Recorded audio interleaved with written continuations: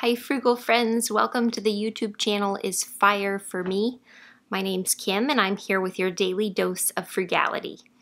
We are currently reading the little book 365 Ways to Live Cheap by Trent Ham.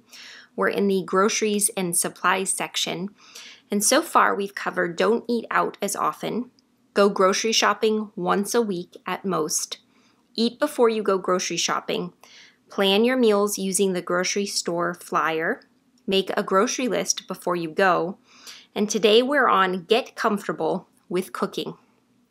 One major challenge that keeps many people out of the kitchen is a fear of cooking. The easiest way to get comfortable with cooking is just to try it, starting with simple recipes. You don't have to match the latest amazing creation you saw on television. Just try beating some eggs in a dash of milk with a spoon and cooking it in a pan over medium heat, scraping the eggs away from the sides until it tastes right.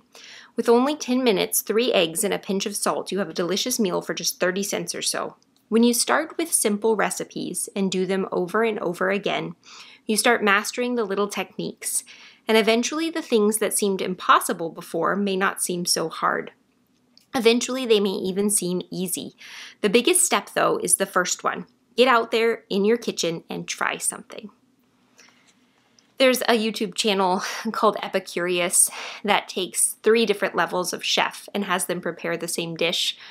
And I always thought that I was a decent cook until I watched that show. And then I realized that out of being a level 1 chef, a level 2 chef, or an expert chef, I'm definitely a level 1 chef.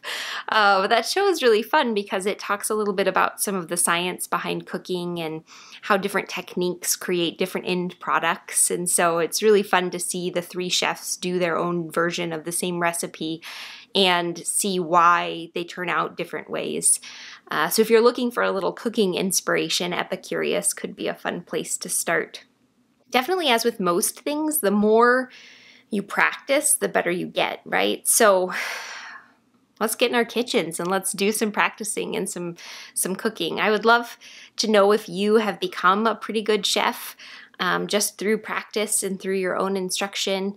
And also, if you're not a very good chef, that's fine too. I know that some people have, a handful of recipes that they can make well and make regularly, and that's what they eat. And that's perfectly fine and wonderful too. So I will see you back here tomorrow for another daily dose of frugality. Thanks for tuning in.